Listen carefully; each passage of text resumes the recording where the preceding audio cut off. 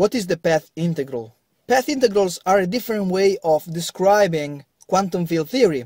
Usually in first courses on quantum field theory you start from a classical field and then you quantize the field. This is called the second quantization. But with path integrals you change your perspective. We don't start from a field and we quantize it.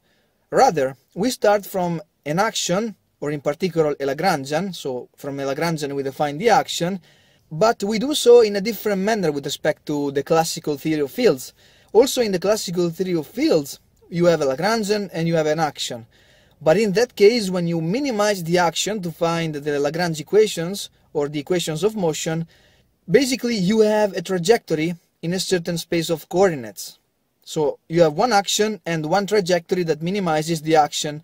The path integral formulation allows you to sum over all possible paths. You have different probabilities over different paths, or different amplitudes over different paths, and you are summing over those amplitudes, because due to the uncertainty principle you cannot have just one path that the particle traverses. Let's think of a particle that moves along a trajectory. In quantum field theory you have to account for all the possible paths that the particle can take. So you have an infinite amount of them.